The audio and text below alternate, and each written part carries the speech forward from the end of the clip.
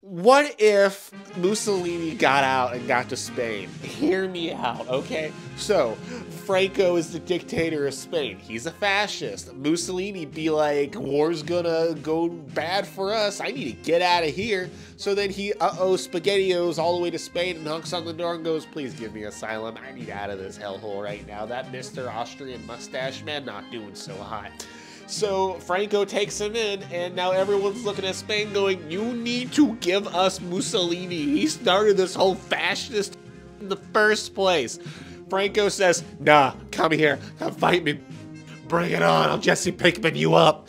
And then everyone just does, like, Iraq Spain in 1947, okay? We pull an Iraq in Spain after World War II, and we don't get Mussolini because he's hiding somewhere else, just like someone.